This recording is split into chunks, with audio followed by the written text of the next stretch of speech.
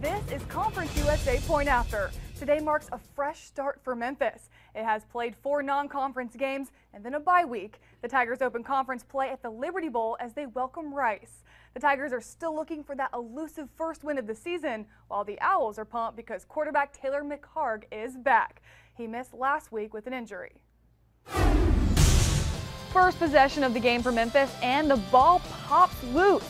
Phillip Gaines scoops the ball off the turf and goes 12 yards to the end zone. It's 7-0 Rice.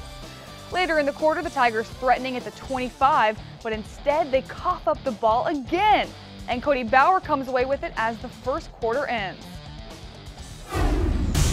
Rice looking to pad its lead. McHargue on the option picks up 13. It leads to a field goal, and it's 10-0 Rice at halftime.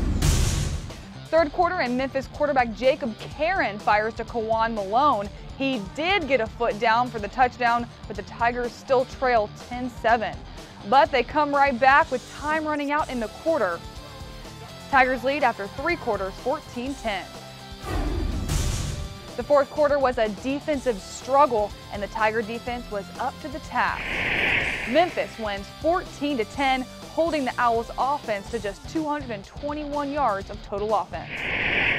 October means even more league games, and that means they're even more important. And the place to see all the drama unfold is right here on the Conference USA Digital Network.